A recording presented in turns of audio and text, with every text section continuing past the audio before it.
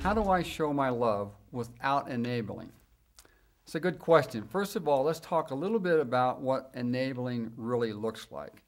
Enabling is anything that you will do that helps this person and continues this cycle of alcohol and drug abuse, whether it's paying for their rent, helping with utilities, picking the kids up at school, making phone calls to their boss to say that they can't come in today. All these things are enabling. So the sooner you stop doing these things, the quicker that this person will reach their bottom, so to speak. And we've often heard about when they hit their bottom, they'll be ready to change. Well, that is sort of old thinking.